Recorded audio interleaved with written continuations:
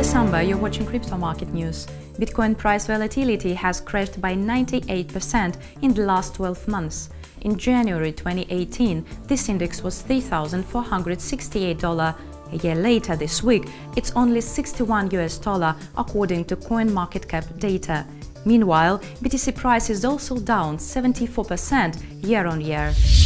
CoinDesk Markets analyst Omkar Gadbol says daily volatility during the past year has decreased from 9.14 to 3.6%, although on the 16th of December 2018 it was about 26%.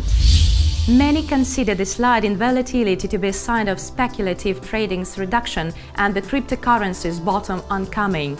You've been watching Crypto Market News. Subscribe to our channel, don't forget to click the bell not to miss the most important trends and news of crypto. I'm Alice Amber. Goodbye.